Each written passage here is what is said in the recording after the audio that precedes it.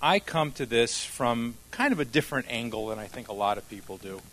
I come from philosophy and from psychology and from history. I've done tech stuff, and I've done a lot of business stuff. But the stuff I love is philosophy and history and, psychology and physics. Those things I love. And those are things that matter to me. The title here is a little I got a little flamboyant when I was making this. This is not just rah-rah. Okay. I mentioned briefly yesterday the thing that really is important to me, thank you. The thing that's really important to me for Bitcoin is that the old currency model enforces the past.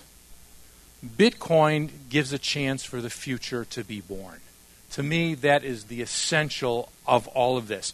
The problem that we have in the current world is that we are living with space-age technology under Bronze Age rulership, and it is holding us back.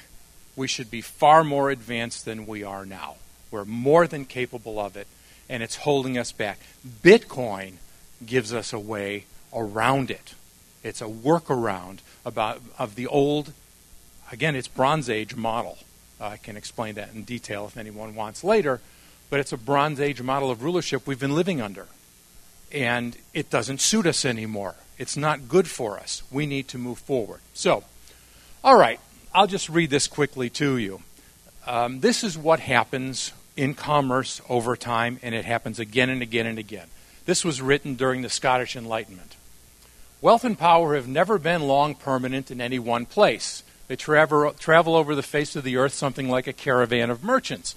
When they arrive, everything is green and fresh. While they remain, all is bustle and abundance.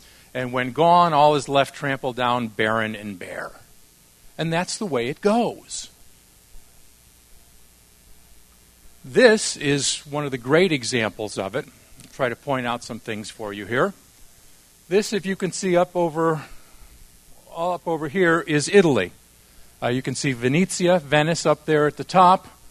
And these are the trading routes of the 1200s, 1300s, 1400s. And Italy became very, very rich. Venice in particular, if you go to Venice, you see all the beautiful old buildings, all the wonderful art. This is when it happened, because Venice was a trading empire. And all kinds of stuff came in and out of Venice. And what came in and out was everything from the old Silk Road. And everything from all of these routes from China and India and Persia and Arabia, all you can see it feeding into the Mediterranean over there. And Venice and also Florence and their port Pisa and a little bit of Genoa, they were the ones that were getting all of this. All was coming through them to get to the rest of Europe, which is off to the left and the top there. So this is the situation they had. And then everything changed.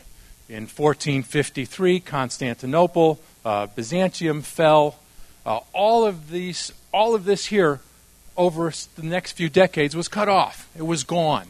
The Ottomans were killing nice Venetian boys. Took their boats and killed them and threw them overboard or did worse. And pretty soon the Venetian boys didn't want to go on the boats anymore. And over a few decades, all of this changed, and all of these routes, or nearly all of them, broke down. At the same time, something happened in Portugal. Vasco da Gama figured out how to get around the Horn of Africa, and all of a sudden they had a water route to get all the stuff from the Silk Road, all of it back into Europe, and it came through Portugal. And the Portuguese became very, very rich. And, of course, their neighbors, the Spaniards, got in on the deal. And you can see everything blue is Portuguese and everything red is Spanish. And they became the next centers of wealth. It moved from place to place. During the 1700s and the 1800s, Venice was abandoned. Venice was a wreck. It was dilapidated. It was poor. It was a wreck. Portugal, Spain were the place to be. That's where all the action was. And this happens time and time again. This is a chart from J.P. Morgan. I have quibbles with the way that they've done it. Italy should be on the bottom there. But it shows you the progress They call it, reserve currencies. It's where most of the action was. It went from the Italians to the Portuguese to the Spanish to the Dutch, the French around the time of Napoleon, then Britain, and now the U.S. It doesn't stay forever. It moves from place to place. This always happens again and again and again. And right now, we're being set up for another one of these. And if we work very hard, and if we are very true to ourselves, Bitcoin has a shot. Cryptocurrencies have a shot at being there when the old Silk Route gets cut off. Now, I don't want to explain this too much, but there are two centers of mass influence and wealth. That's a poor way to say it, but it's oil and currency. Oil may or may not last, but currency is bankrupt and in need of replacement. Most of you probably know these charts, so I'm not going to spend a good deal of time on them. This is credit in the United States. This is debt to GDP, where the brown and the black are really bad, and you see nearly all of them are centered in the West. This is debt to GDP for all of these countries, which is ridiculous numbers, and these are probably very conservative numbers. Here's the point. The old model is poised to fail. Will it be a year? Will it be a decade? I don't know. I can't tell. I can't see behind the scenes well enough. I don't know how all the derivatives will unwind when something happens. I don't know. I don't know what's going on behind the scenes at the central banks. I can't tell. I don't have a view. But at some point, mathematics matters. And at some point, these debts can't be paid. It's just numbers. World debt is somewhere north of $200 trillion. World GDP is somewhere around 60 or 70. It's not going to be paid back. Now, one way or the other, we're going to have problems. When that happens, it's very possible that wealth moves again, and it will move to a place that's better for average people. So what we have now is the old model poised to fail, and underneath it right now is forming a new model, which is cryptocurrency. We're very early. Okay? There's no guarantee we're going to succeed. There's a long, long way to go. But the core is here. The kernel, if you will, exists. Now, the thing to understand, and you can lose this sometimes in your conversations on ideas and new business opportunities, is that cryptocurrency is an opposing world model to fiat. It's not just different. It's radically different. It came from cypherpunks. It came from people who had a very different worldview. It didn't come from some guy in Wall Street. It came from a cypherpunk. These are the two models of human organization. The one that we all know, that we all grew up with, is properly called structure primary, whatever. It's the hierarchical model of human organization. We have the big dude sits in the big building in the top of the hill and collects everybody's money and tells everyone else what to do. That's the model. We have either it was a prince or a king, or now it's a group of people who make the laws and collect everybody's money and tell everyone what to do and, send people out to kill or die and everything else. And this is the model, and we've all been raised to think that this is the way of the world. This is the way it goes. Cryptocurrency is a completely different model. It's this one over here. Cryptocurrency is direct person-to-person communication, interaction. Bitcoin isn't perfectly that model, but it's pretty close. It's good enough for an explanation. So here's the issue, and here's the issue to me. In this model over here, I have two primary problems that are really important to me. One is the information processing. The guy on the top gives an order to the guy underneath him, and he gives an order to the guy underneath him, and there may be many more levels, and you can't get information up and down very well. For information processing, it's a horrible model. It's a terrible model. It's a command and control model, and it doesn't work very well. The other part is really important. That's the action of human will. Any kind of hierarchy, is inherently opposed to change. This guy is enforcing on this guy, is enforcing on this guy. To whatever extent it's enforced upon you, your action of will is reduced. And I will argue that that is bad for the human psyche. I will argue that it's bad for human evolution, and it stops it in its tracks. Okay? The truth of the matter is, in the Bitcoin model here, everybody is fully engaged. We're also fully responsible, which is scary. Okay? But everybody is fully engaged. When you're on the right-hand side, you are less alive than you are on the left-hand side. And this is, to me, fundamental. This is crucial for human development. There's problems. I mean, on the left side there, you're responsible for everything. There's no politician to blame, which is one of the secret appeals of politics. You know, it's always the blue party's fault or the red party's fault. It's not my fault, you see. You're exposed over there. You're on your own. If you screw up, you screw up. Well, you learn and you move on. You know, we all screw up anyway. So the Bitcoin model is very different than the hierarchical model. And in my opinion, it's a far, far superior model, and we should be promoting it. This is just something I kind of love, but I think it really does illustrate the concept of a new culture forming underneath the old. Because you see here, this is somebody who is breaking with convention. I mean, you know, I'm an older guy. The mask, I think, is, you know, a little silly, but then again, I did plenty of silly things when I was that age, too. But the corrupt fear us. The honest support us. The heroic join us. It's a hell of a good set of moral ideas, of moral claims to make about oneself. And new cultures are built upon independent moral ideas that they have. So, anyhow, what we are facing, in my opinion, is this in the Bitcoin world. Which do we want to be? Do we want to be the old model, or do we want to be with the Satoshi Nakamoto model? Which is the one we really want?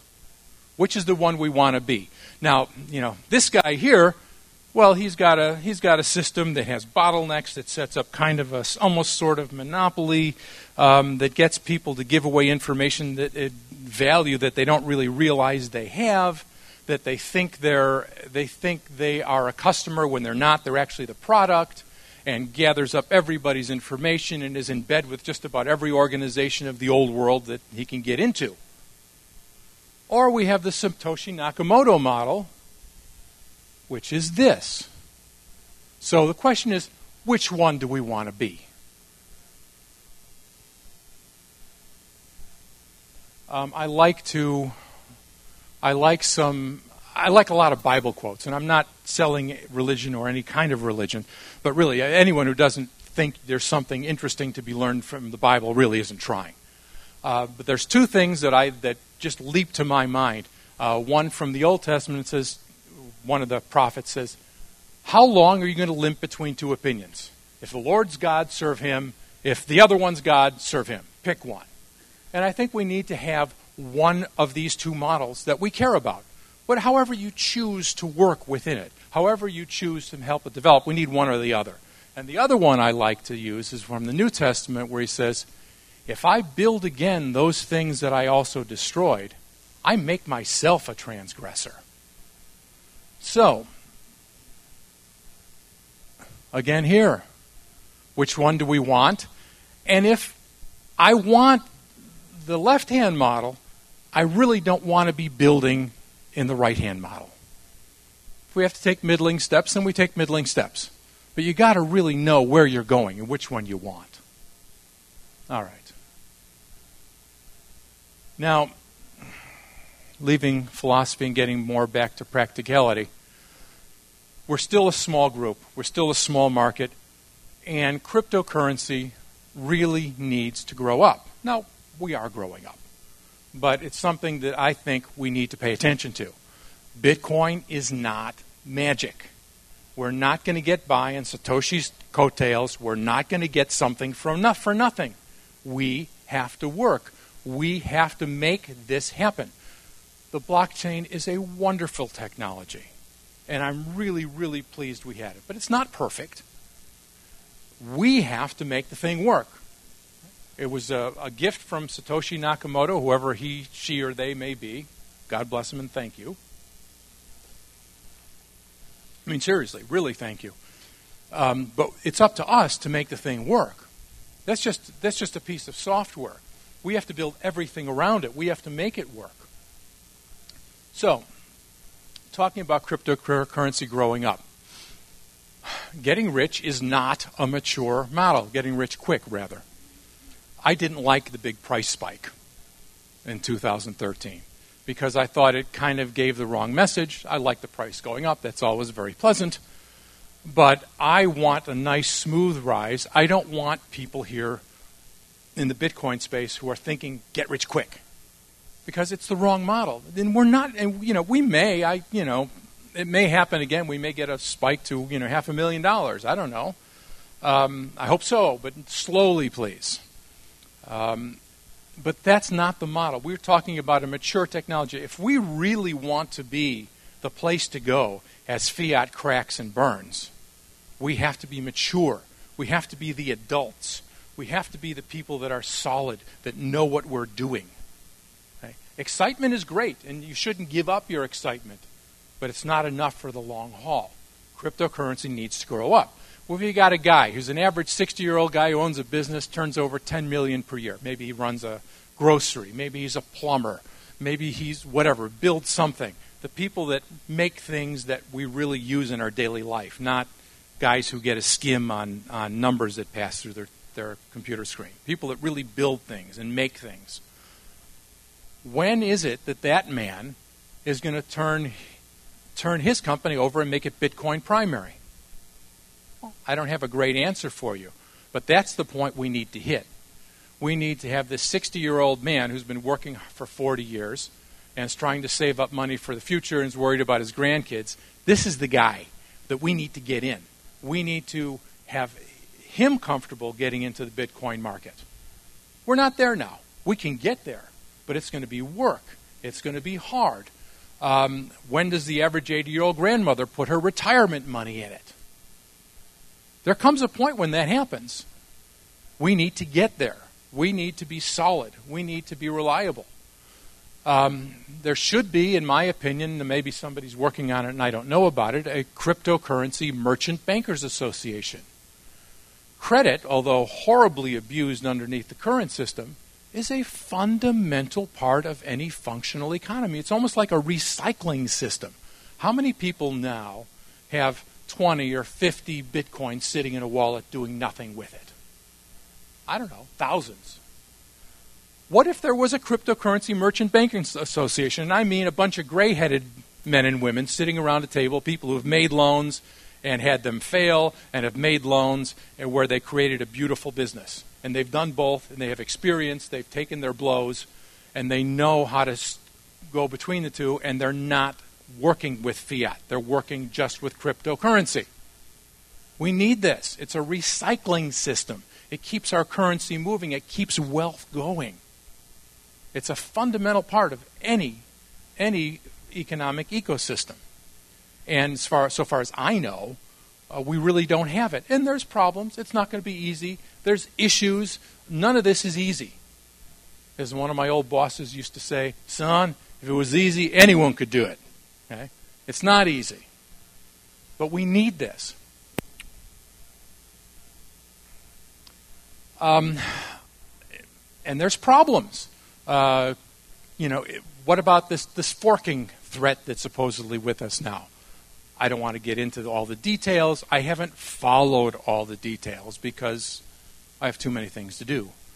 But according to what I've heard, one of the people that want to do the fork with the bigger block size and everything else says also, well, when it's all done, I can just be the benevolent dictator of the Bitcoin program. To which my response is, fork off.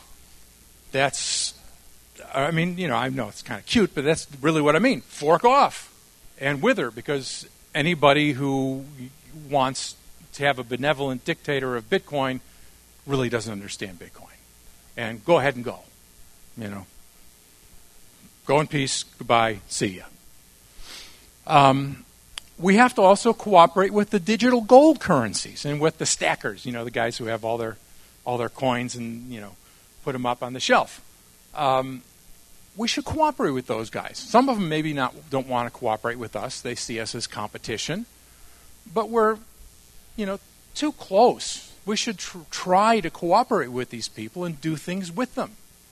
They have a lot of value. These are people who, to some very significant extent, are willing to think independently. They may be emotionally locked into an old model. Well, maybe we can help them get out of it a little bit and just expand a little bit and cooperate with these people. And there are threats. What I have here, what happens when the lords of fiat block Bitcoin traffic? And let me tell you what I mean. Bitcoin eats fiat's lunch all day, every day. It's better. Not perfect. There's things we have to fix. There's things we have to build. But it pretty much eats fiat's lunch every day. But there's a couple things that fiat is really, really good at. They have a couple advantages that remain. Number one is they're really good at violence.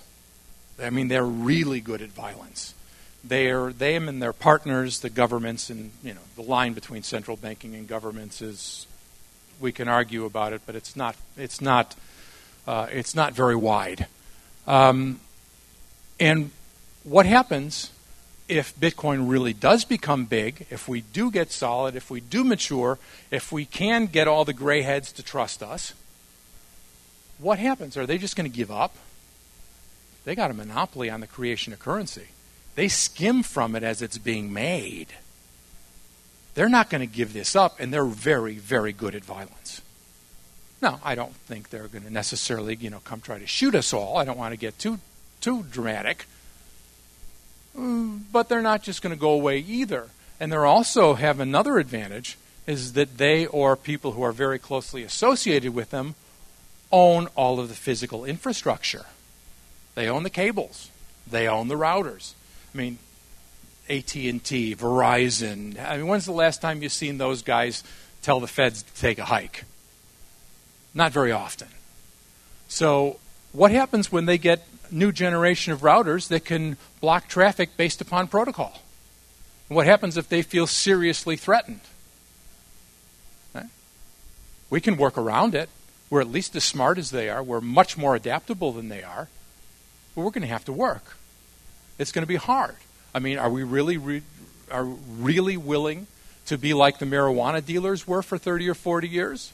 There's not a town in the Western world, probably anywhere in the world, where you can't buy marijuana if you want it. And it's totally illegal in most places still.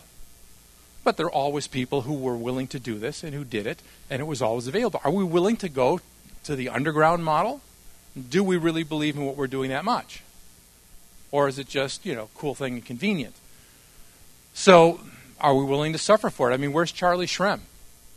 He's still in jail. All he did was exchange some bitcoins for somebody who exchanged them to somebody else who bought something voluntarily on a system that probably had some products that were technically illegal on it. He's in jail. It's ridiculous. But we have to decide if we're willing to face those issues, to build something new, to go against the status quo, to build something that threatens the status quo, especially when they're starting to get hurt, when fiat starts to crack or crash or whatever it is that happens. We got to think about these things in advance. Probably won't happen to us. Odds are very low. But, it's something we need to think about. Fundamentally, do we have a why? Do we have a why for this that's more than just, I want to lay on the beach? Right? Laying on the beach gets pretty old after about a week, by the way. It's really not as cool as you think it is. But we all need our reasons. Mine, I think I stated fairly clearly here what my reasons are why I want Bitcoin to work. Other people have their own.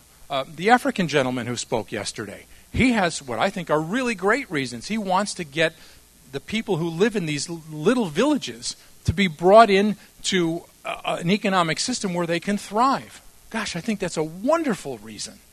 You have the voluntarist sort of reason when they say, look, coercion is wrong. It's bad for humanity. It's wrong no matter who does it. It's wrong no matter what kind of badge they have on or what kind of costume they wear. It's wrong. And Bitcoin is something we should look at because it doesn't enforce that upon us. That's a good reason, in my opinion. But we all need to have some kind of reason as to why we want to do this beyond just make a couple of bucks. It's more than that. This is something new. It's something important. And again, I think it's important for human evolution. Seriously. I do. So we all need to understand why. So when things are hard, when things are difficult, when things may be scary, we need to know why. Because fundamentally, we are making the future. It's not somebody else, it's us. We're here. Either we make the future or other people make it for us. Thank you very much.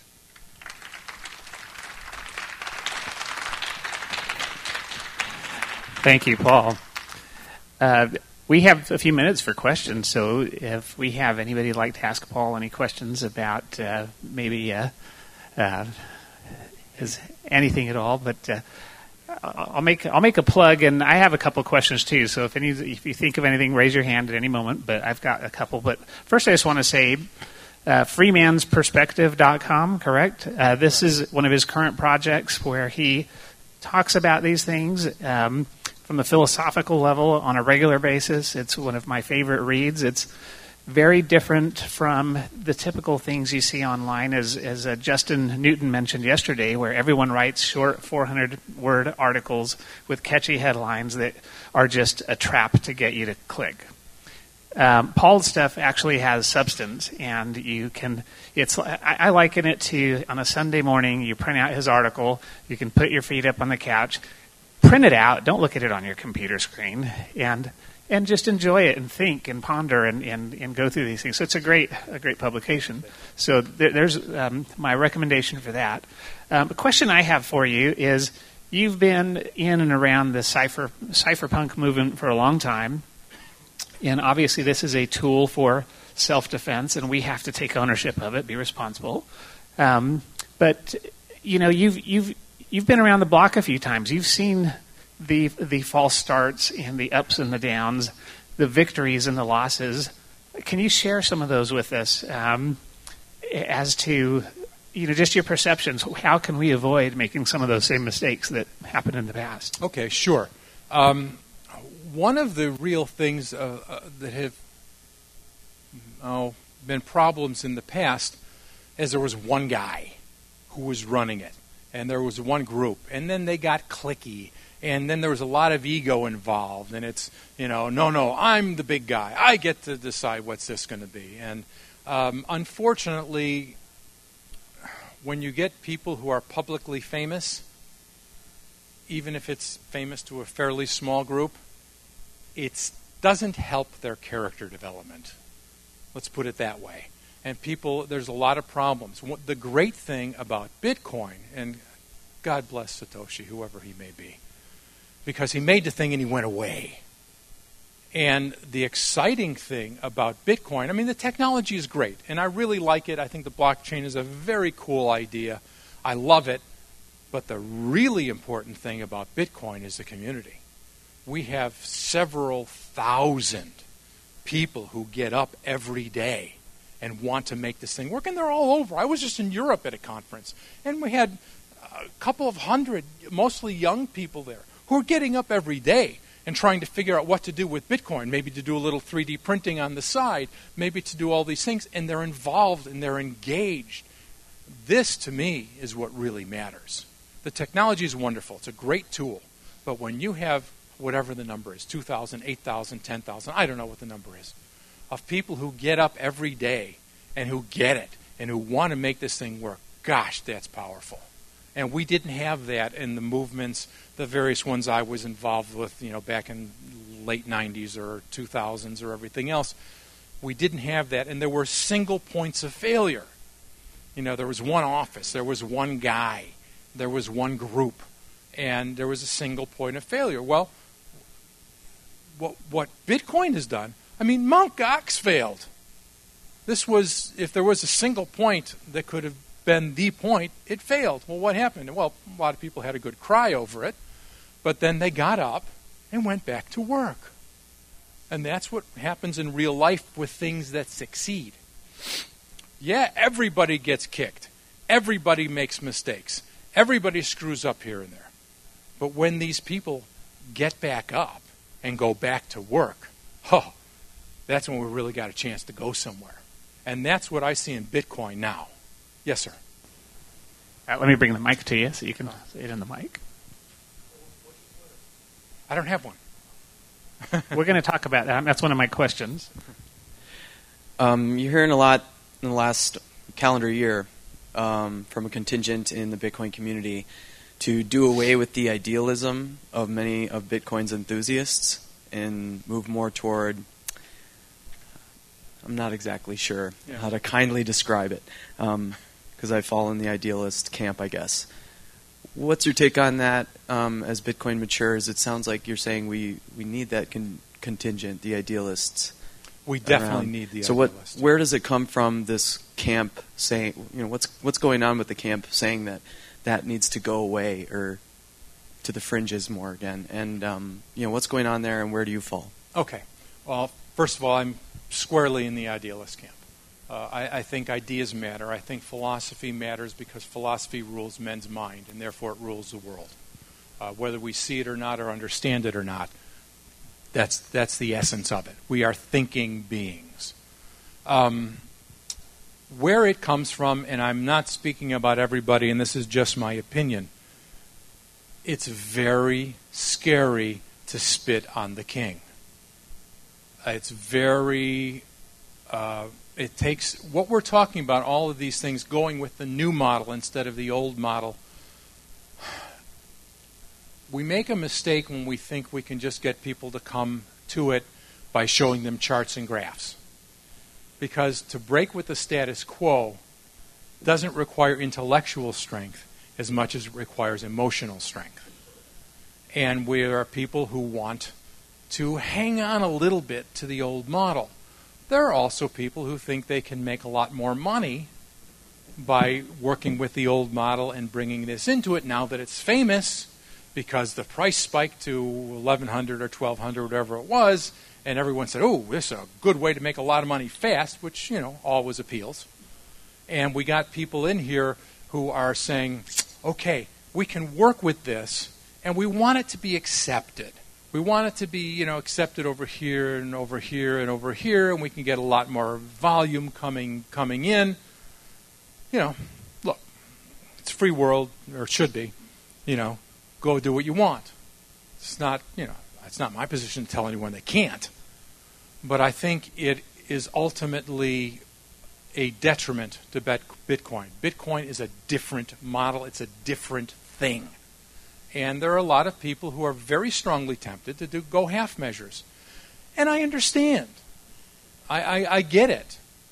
But ultimately, we really need to go new model and let the old model go. Excellent. Other questions? I have a question for you. You come from a background of understanding the power of the king and the surveillance state that we live under. So my question is twofold. First is that model, is that war lost, the war of privacy? And then the second question is, can Bitcoin help in that regard in any way? And in what way could it help? Maybe directly or indirectly? So. Okay. The war on privacy is never lost.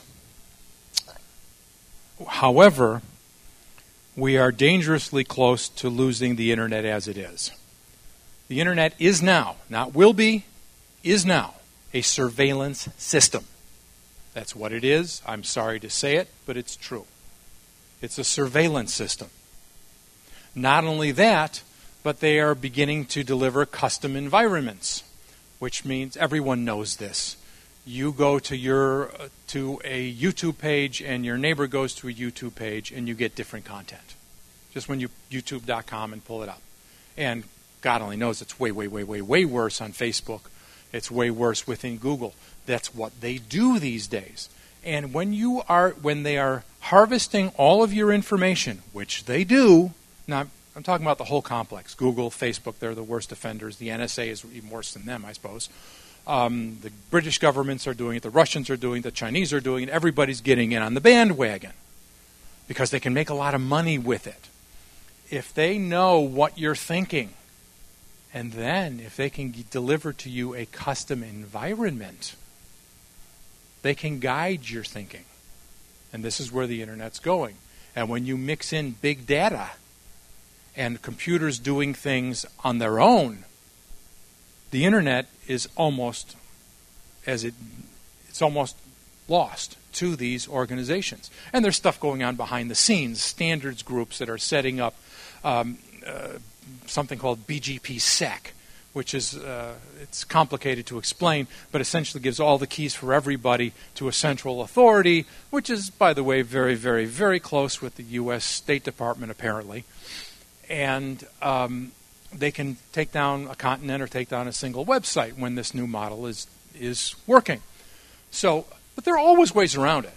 Okay? Again, we are as smart as they are, and we are far more adaptive and far quicker. There are always ways around it. If we have to go to local mesh networks and packet radio, and does anyone besides me remember FidoNet? Okay, we got some guys who remember FidoNet. It worked, didn't it? FidoNet was okay, high latency, but it worked. If we have to go back to that, then have a good cry, and we go back to it. Okay? So privacy is never lost. The current system is a real, real problem. No matter what you do, remember you have to act to protect yourself because it really is a surveillance system. Bitcoin's role is, I think, wonderful. I mean, Bitcoin is completely transparent. It's like having an RFID chip in your wallet. But if you take just some minimal effort, you can separate real identity from pseudo-identity. And you can do it if you wish with Bitcoin. And you can maintain the privacy aspect that you want.